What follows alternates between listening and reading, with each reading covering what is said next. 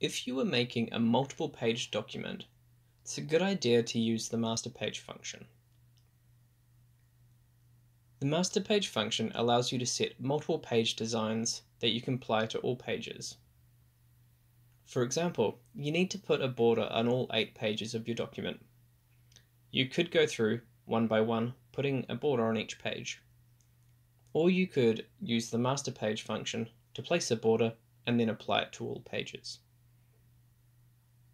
This can ensure that every page of your document has a similar look and feel, if that's what you're going for. To access the master page function, select the Page Design tab and then look for the Page Background group. Here you'll find the Master Page drop-down.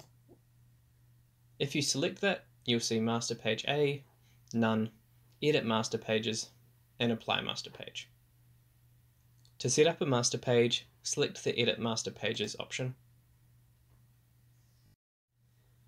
To set up your master page, you just treat it like a regular page in your document.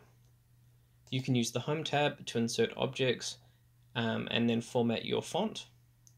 You can use the Insert tab to insert different objects, and you can use the Page Design tab to change how your page will look. Once you've finished making your master page, you can select the Apply To option, which is found in the Master Page tab.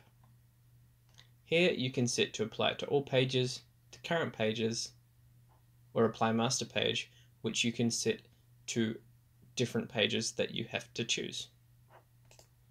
Once you're finished with your master page, you can go to Close Master Page. If you ever want to edit it again, simply go to Page Design, open up Master Pages, and then select Edit Master Pages.